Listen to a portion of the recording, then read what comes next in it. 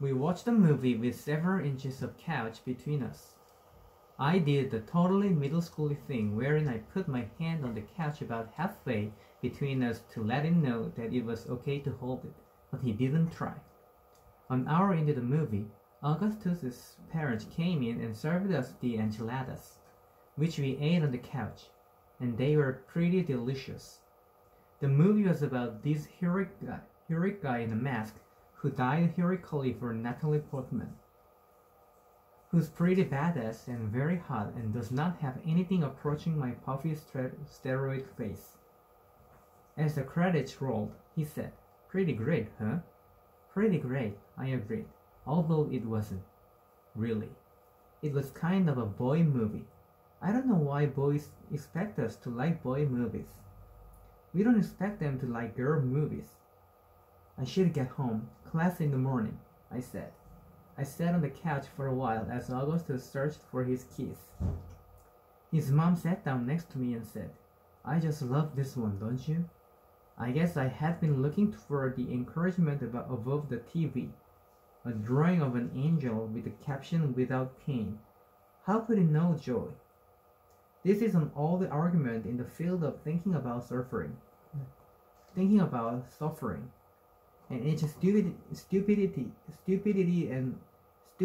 and lack of sophistication could be plumbed for centuries.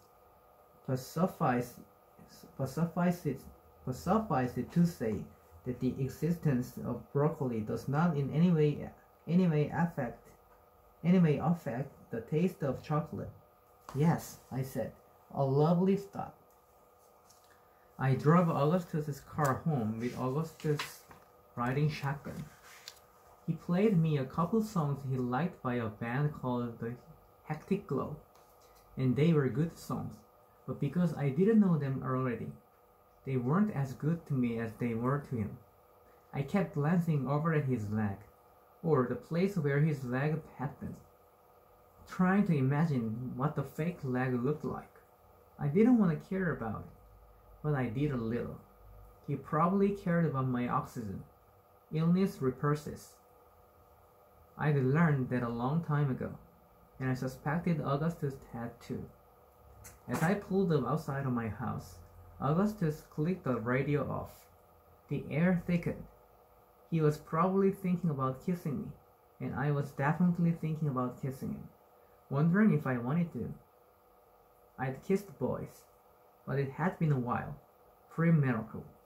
I put the car in park and looked over at him. He really was beautiful. I know boys aren't supposed to be, but he was. "Hazel Grace," he said, my name new and better in his voice. "It has been a real pleasure to make your acquaintance." "Ditto, Mr. Waters," I said. I felt shy looking at him. I could not match the intensity of his water blue eyes. "May I see you again?" he asked. There was an endearing nervousness in his voice. I smiled. "Sure, tomorrow?" he asked. "Patience, grasshopper," I counseled. You don't want to seem overeager." "Right, that's why I said tomorrow." He said, "I want to see you again tonight, but I'm willing to wait all night and much of tomorrow." I rolled my eyes. "I'm serious," he said. "You don't even know me," I said. I grabbed the book from the center console. "How about I call you when I finish this?" "But you don't even have my phone number," he said. "I strongly suspect you wrote it in the book." He broke out into that goofy smile. "And you say we don't know each other."